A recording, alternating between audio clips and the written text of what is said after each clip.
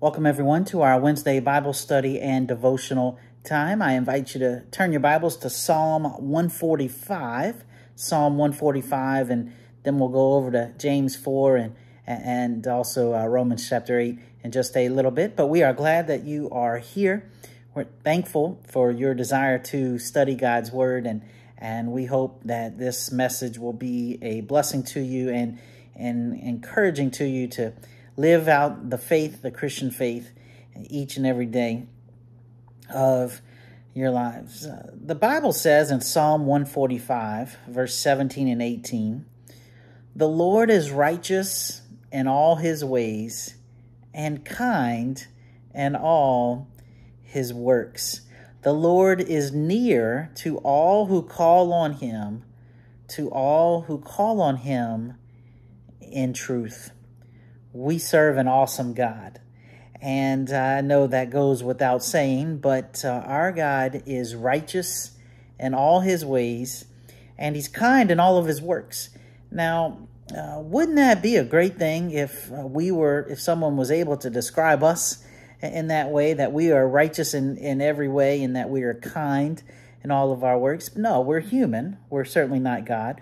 We're striving to be like Christ, to be like God. But we know we fall short of that every single day. But our God is an awesome God. He's righteous in all his ways. He's kind in all his works. And what we're going to emphasize this evening, he is near to all who call on him. God is close to us. Now, I realize that might be a tough concept to appreciate and understand and accept, because it may feel as if God is distant from us. I mean, God is in heaven, and Jesus is on the right-hand side of God, and it may feel as if at times in our own lives we're all alone, and that God may feel very far away. But God has always and will always give us an opportunity to be close to him, because he wants to be close to us. Think about the whole story of salvation, and in summary format, Jesus, who is eternal, Jesus, who is God himself, came from heaven to earth. He was God with us. He became closer to us in geographical proximity. He left heaven to come to earth and lived that perfect life. And the Bible says in John 3, verse 16, that God had sent his only begotten Son. And because Jesus is God himself, God the Father, God the Son, God the Holy Spirit, because Jesus is God himself, he is the only way to salvation, and the only way back to God in heaven. And as described in John 14, as far as Jesus being the way, the truth, and the life. And one day we are waiting, of course, for Jesus to come back again. And so God sent us Christ so that the Lord could be near to us.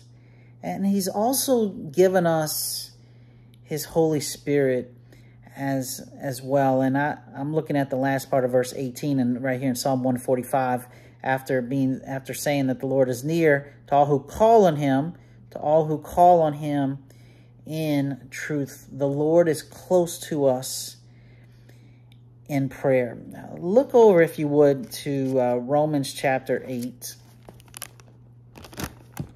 I'm turning over there now to the New Testament, Romans chapter number 8. And we'll pick up in verse number 26. Romans 8, verse 26. The scripture says, "Likewise, the Spirit helps us in our weakness.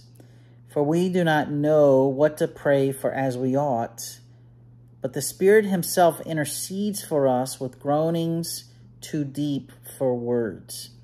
And he who searches hearts knows what is the mind of the Spirit, because the Spirit intercedes for the saints according to the will of God. And so here we have in prayer, we see God the Father, God the Son, God the Holy Spirit, all working in harmony and unison on our behalf. We pray to the Father in the name of Christ or by the authority of Christ, and we have the Holy Spirit near to us, interceding for us.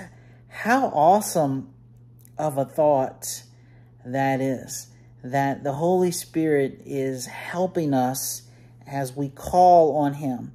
The Lord is near to us, and so as we call on him in truth, the Holy Spirit is going to help us. And James says it this way, reflecting or very much connected to what is said in Psalm 145. James chapter 4, verse number 8, the scripture says, "Draw near to God, and he will draw near to you." We don't serve a God that's just we don't serve a distant God. We serve a close God. We don't serve a God who is so far removed from us that he doesn't even care for us. We serve a God who knows our name. We serve a God who knows how many hairs we have on our head. We serve a God who loves us. And we serve a God who has given us an opportunity to speak to him in prayer. If God didn't love us, he wouldn't care for us. If God didn't care for us, he would just leave us in a distant place to just live our lives. But he loves us. He cares for us. And what we're trying to drive home tonight is the reminder that he is near to us. Now, we have to draw close to God ourselves. This is, it's kind of interesting how James puts it.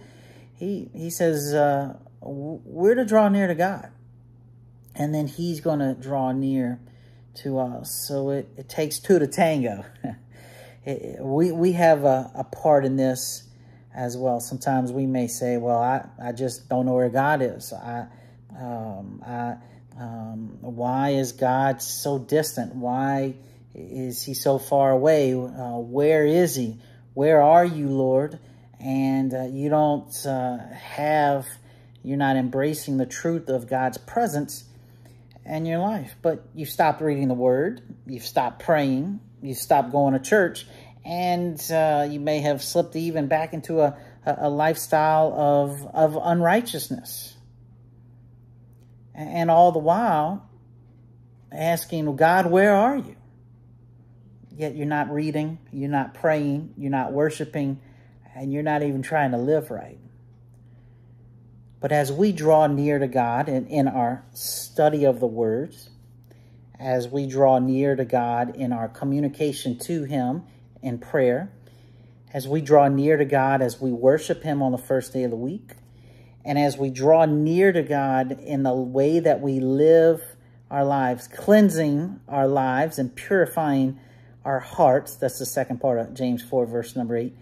As we do those things, as we draw near to God, he's going to draw near to us. As a Christian, you are never alone. It doesn't matter how many people live under the same roof as you. It doesn't matter if you're the only Christian in your friend's circle. It doesn't matter if you feel as if no one else understands you. You're not alone. God is near to you. And as we stay close to him, we're also going to stay close to his people. So as we draw near to God, and as we're reading, as we're praying, as we're worshiping, and as we're fellowshipping, we're going to see that he truly does love us, and he truly does care for us. God sent Jesus from heaven to earth for us. And we have the Holy Spirit there helping us and guiding us, including and especially as we pray to the Lord, as he makes intercession for us. Draw near to God, and he will draw near to you. I hope this message has been helpful to you. More next time. Take care. God bless, and see you Sunday morning at 9 a.m. at 2201 Hickory Avenue in Harahan.